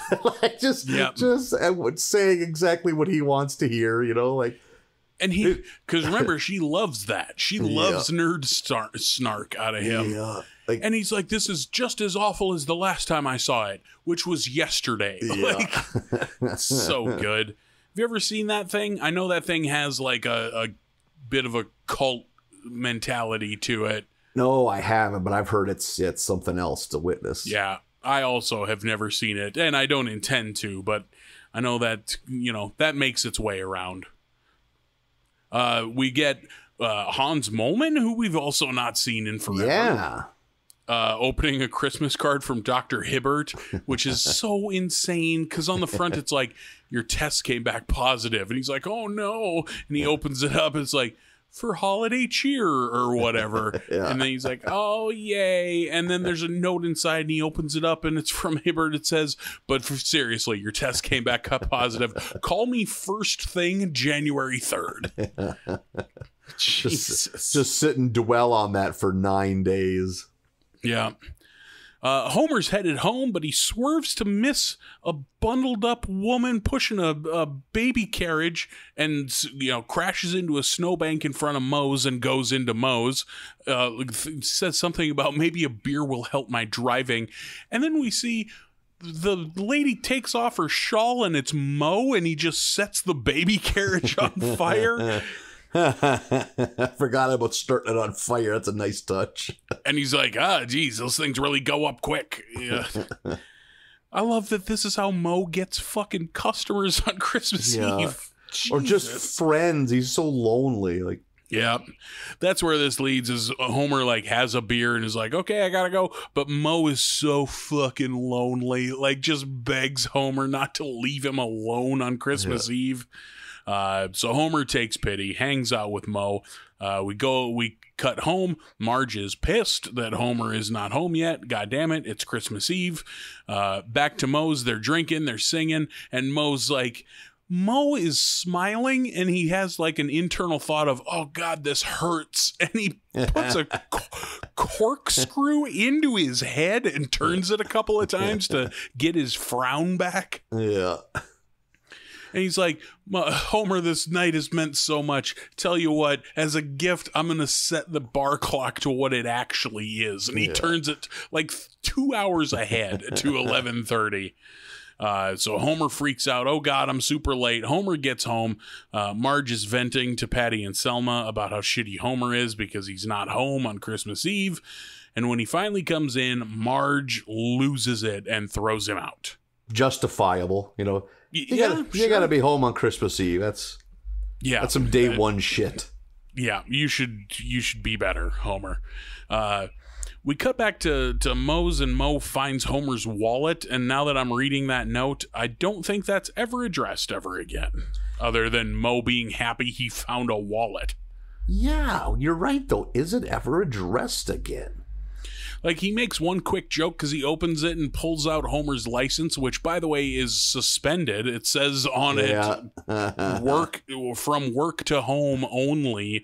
And then he's like, it doesn't highlight it at all, but he goes, wait, 237. Who's this guy kidding? Yeah. Like, that's a fun, quick joke. I remember his height is 6 even, too. Oh, I didn't catch that. In case you're wondering how tall Homer is. Yeah, well, now we know. Yeah. That means Marge's hair is so ludicrously tall. Yeah. She's like 8 feet tall with her hair. It makes no sense. Yep. One thing earlier, I can't remember if it's in the bar or at the Simpsons where they're choosing some kind of Christmas playlist or something. We get a Vin Scully Christmas, and it's just recently deceased baseball announcer Vin Scully talking about the holidays. Yeah, like while calling a baseball game? Yeah, which I would happily listen to. I find him very soothing. Yeah, I like the dude's voice. Very sad.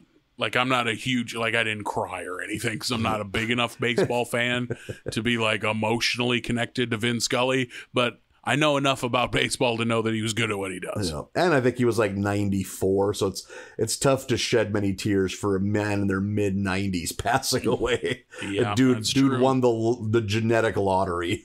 Yeah. Lisa and Bart are worried about their parents because they can hear Marge crying next door. And then we get Marge downstairs by herself, putting popcorn strands together. And I have right here, popcorn strands, just a thing on TV, question mark? I've never seen a popcorn, what is it, popcorn garland, whatever you would call that. I think I've seen that or done something like with that at school or at church once or twice in my childhood. Seems very silly to me. Where did that come from? Yeah. Like, why are you putting hanging snacks on the wall? You know, like, why not like just hot glued Doritos onto a piece of particle board? You know, like just hang that up.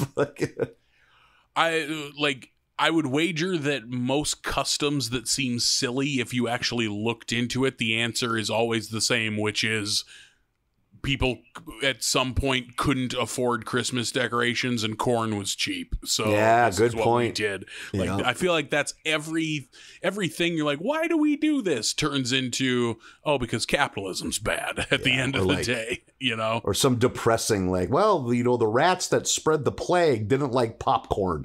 So that would keep them away from your house. Plague rats don't like popcorn. That's science. And a t-shirt. Yep, they hate popcorn.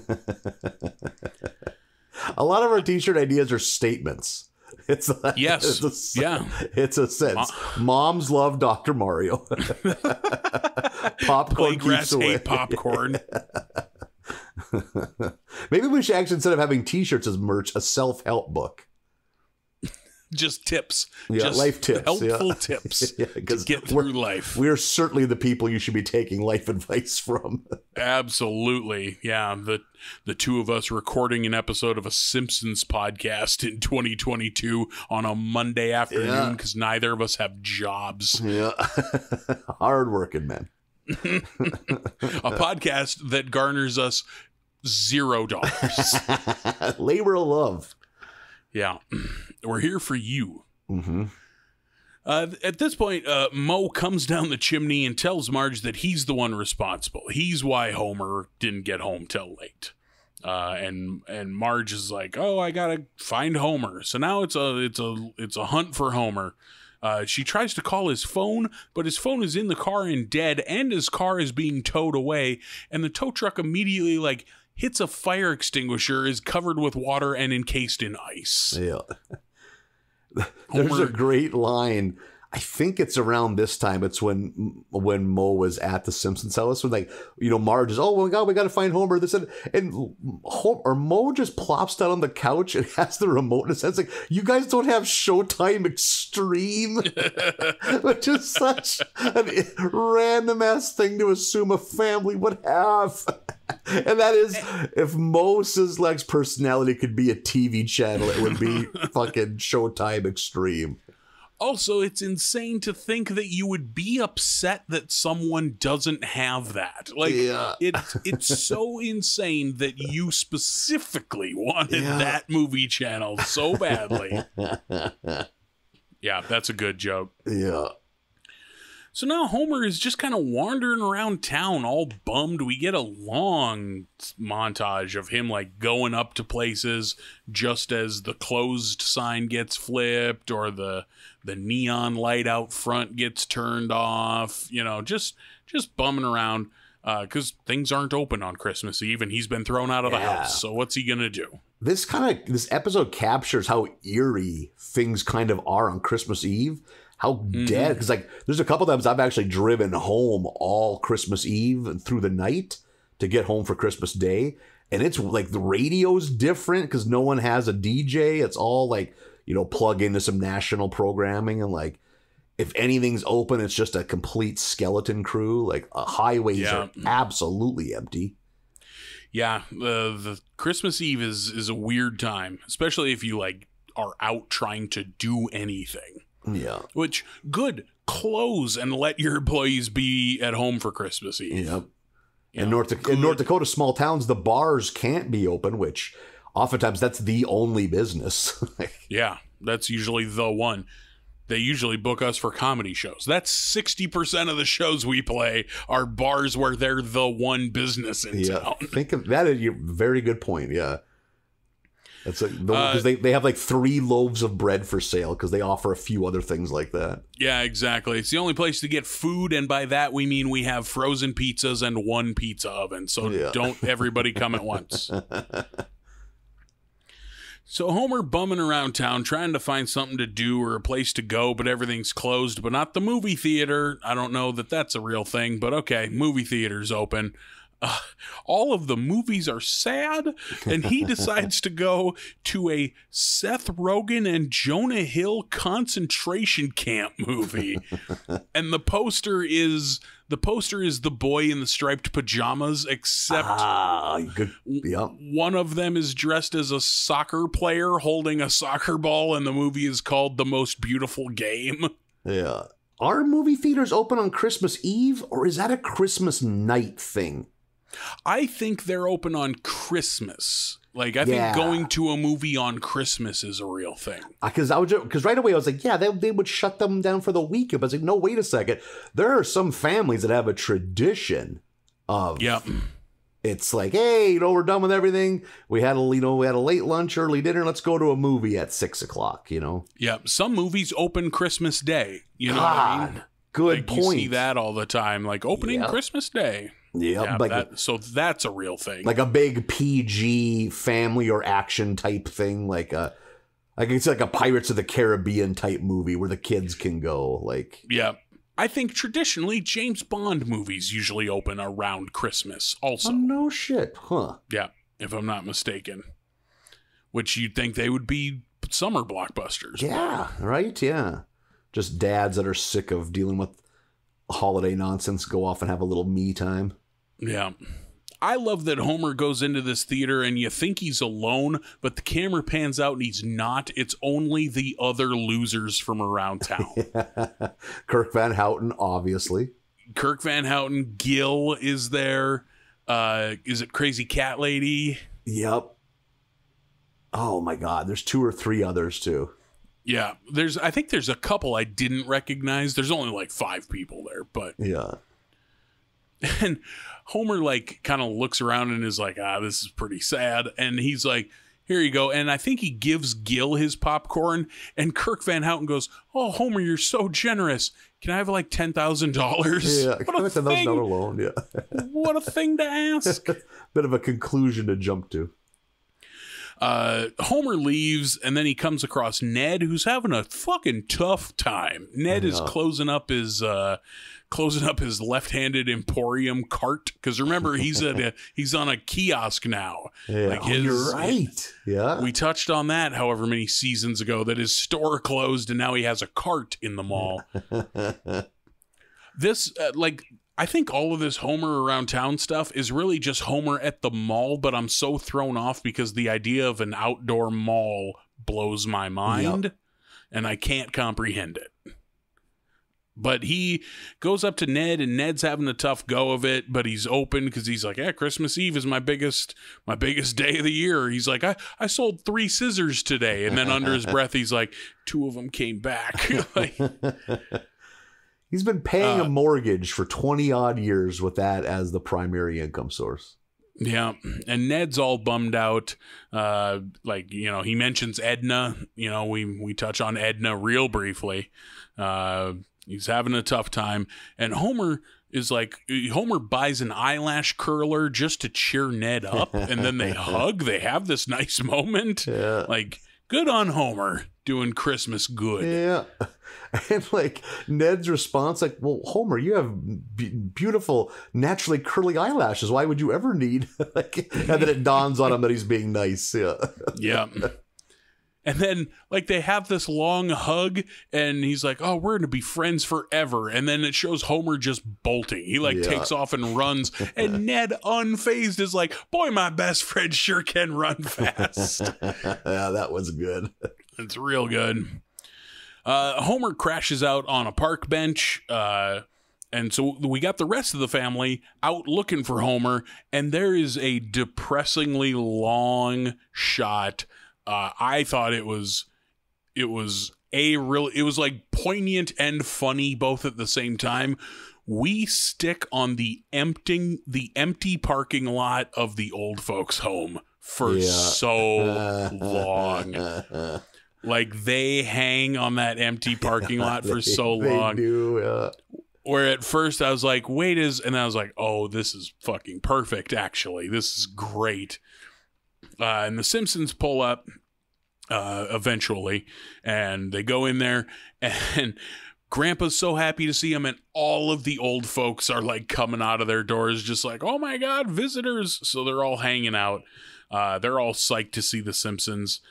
So they get hung up there for a while in their search for Homer. Cut back to Homer. He's aggressively woken up by a man in a nutcracker outfit. I don't know that I have ever encountered the Nutcracker in real life. I've never seen the play. I don't know that I've ever seen one of those Nutcracker dolls in real life. I know someone that has one. I can't think of it now. Oh, it's a mutual friend of ours that name dropping on this podcast would make no sense. Okay. Are they practical? Are you meant to open nuts with that soldier man? I think you can. Yep. I think if you are someone who enjoys some walnuts or something, I think they work pretty slick. A bowl of shelled nuts, a thing in and around your households? Oh, my grandparents, yes. I've been 30 years, 25 years since I've enjoyed a handful of, there's like a big bag of mixed nuts that you got to crack yourself. Some of them you can give yourself a hernia trying to crack too. Yeah, man. Some of them are tough and they're messy. You make a fucking mess eating shelled nuts. That's unironically a tub food. Do that in the tub. So many of them are not worth it. I don't like the work that it takes to fucking open a walnut. I don't care how much walnut is in there. Ain't enough. Nope. Good point. Yeah. You know what you're left with? A walnut. Yeah. No one's psyched for that. That's your grand prize at the end of this. A walnut. I'm going to say a walnut is like a D tier nut. I'm not a fan.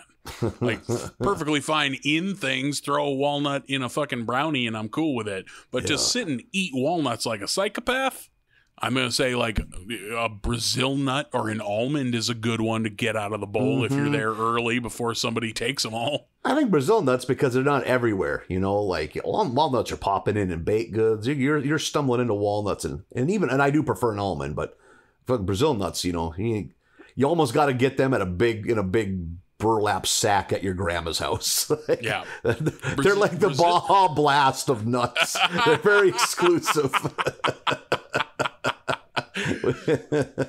Brazil nuts, the very first things I'm fishing out of a can of mixed nuts, like Planters mixed, party nuts. Oh, like really? Brazil nuts, the first thing I'm pulling out of there. I'm a basic bitch eating the cashews out right away. I'm all for a cashew also, but yeah, all right. You know what I like? Well, fucking just a bag of Planters salted peanuts. Planters has got peanuts figured out. I don't like peanuts that much to just eat peanuts. We need to talk about this beforehand so we get you on board so we could get some of that sweet Planters, product placement money. Hey, Planters cans cashews too, or mixed nuts. Planters got their fingers in a lot of nuts. Yeah, like it's. Each of us has to have a monocle in next podcast. That's part of our contract. How hard it is. Well, we're recording these now, so. Yeah, so they just get to hear us complain about how uncomfortable we are. The macadamia nut is the king of the nuts. That's hands down, like, pretty tough to beat. Fuck off out of here with anything else. I'll rock a filbert or a hazelnut underneath that. Brazil nut, cashew, those are up there. I think you imagine filbert, but that's cool. I don't think anyone's ever had that. I think that's a colloquial name for a hazelnut. Oh, no shit. Okay. If I'm not mistaken. There's a colloquial name for Brazil nuts that I'm not going to say on a podcast that goes out onto the internet.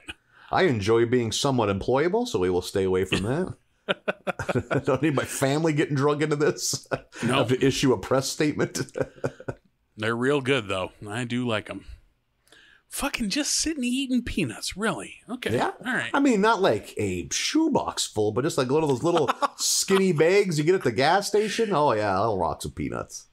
I'll eat a bunch of peanuts and only peanuts if I'm like at a bar that has a tray of shelled, sit and crack them. Yep. Oh yeah. Nuts. But to just eat a fucking bucket of peanuts. Yeah.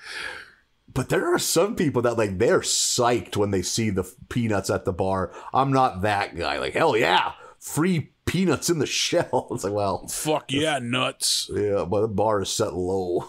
I get to do all the work myself. I get to throw them on the floor like an animal. Cool. Yeah. There's some people that get way too much joy out of doing that. Yeah, I would way rather have a bowl of pretzels or something on the bar, but I ain't gonna be mad at peanuts in the shell. So this nutcracker comes along and takes takes Homer to a weird holiday party of like people who have to work Christmas, basically. Yeah. Like a lot of people in mascot costumes and shit. I feel like the end of this episode just barrels towards the end with no fucking rhyme or reason. Yep. Homer eating a big gingerbread house and like having that moment of like, this party is fun, but these people are lunatics and I wish I could be at home with my family. And then Marge shows up and apologizes to Homer for assuming that he was in the wrong, and how she won't do that anymore. And that's the end of the episode. Yeah, you're right. It's almost like, oh shit, gotta wrap it up, and then. But you know what? They didn't have to wrap it up because yet again we get one of those little 90-second addendum things I can't even remember what it was about. I just, in my notes, like, oh yeah, we got another one of these. And guess what? Not funny. Yeah, it was so not memorable that I didn't even write it down. Yep. So Thank God. And they're getting that commonplace that you don't even have to bother writing down anymore. It's like, use that time to make the episode better. Yeah. Yeah, I could take or leave this Christmas episode. I didn't think this was very good. I think maybe I was a little bit higher on it. I'm kind of a mark for Christmas episodes, though. But you are generally, if one of us is going to be, you are generally the one who likes the Christmas episode. Just a real Christmas slut. That's what I'm always saying. Yeah. It's a real whore for the holidays. Oh, see what I did there. 2 hours in and the zings are still piping fresh. Yep, still got them. Heyo. Well, you know have what? To save. Go ahead. We did it. We did do it. You'll have to save those zings for next week, buddy. I'll put them in the zing holster. Yep. The zing. Yeah. Dressed up in my littlest cowboy costume. With tiny little cowboy hat. Tilted to one side. Comically oversized chaps. Well, that's going to do it for another episode. Are you still on the cowboy thing? If we ever have merch, you and I have to go to like a fair that does the old-timey Old West pictures that you sit in on, and we could sell posters of that.